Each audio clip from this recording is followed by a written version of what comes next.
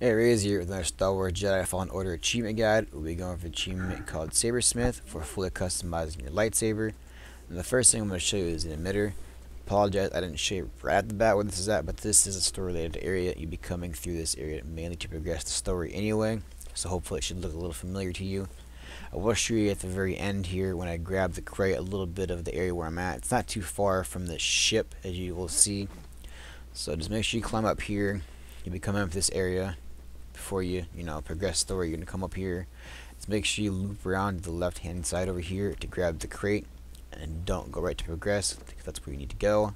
So make sure you grab this emitter first, and this is obviously on the first planet, Pagano. You should recognize it right away. So there's your first emitter, and I'm gonna show you the map right here in Pagano. Not too far into this planet. Right now we are also on Pagano again, just a little further on, kind of beneath where we were previously. I'm going to show you where you get a switch at. So just make sure hopefully you can follow where I'm at. I didn't really zoom around the map too much, but the map in this planet is pretty easy and pretty self-explanatory. If you explore enough, you should recognize where I'm at and what things look like. So hopefully I'm doing a good enough job for you to find these. So you'll need several different types to make this lightsaber achievement pop. You're going to need an emitter, a switch, a sleeve, and material, and you're going to need another emitter plus the color change.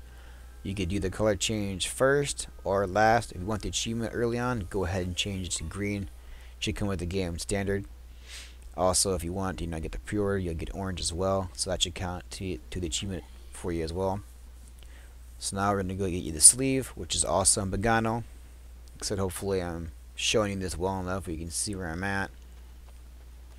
All the weapon materials are going to be in crates. The color, you're really going to get the green and orange if you possibly pre-order the game.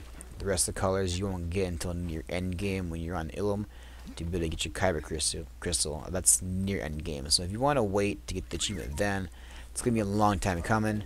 So go ahead and change the beginning to get it sooner.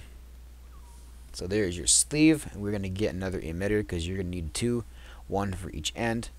Now you could probably use the same emitter on both ends considering it counts as changing it, but I'm just going to go ahead and show you another one. We're on Zepho, right at the beginning, right next to your ship. So just come on through here, follow the path up the hill, and make sure you just loop around the left hand side and it'll be right on here. Just climb up this path here and it'll be right up there. These are pretty easy to find. These are all going to be pretty early on in the game. I'm not saying this is the earliest you can get this achievement or earliest you can get any of these items to get this achievement, but this is pretty early in the game. You don't need any crazy special abilities to progress.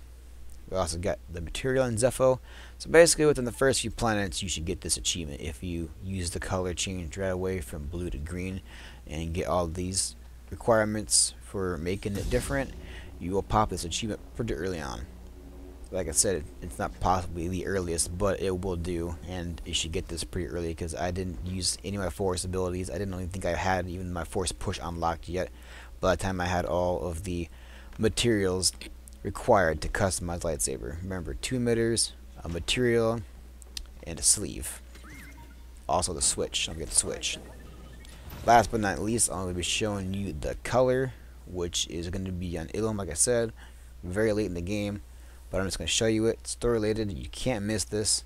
This will be the last thing if you don't change it right off the bat. So I want the rest of the video to play out.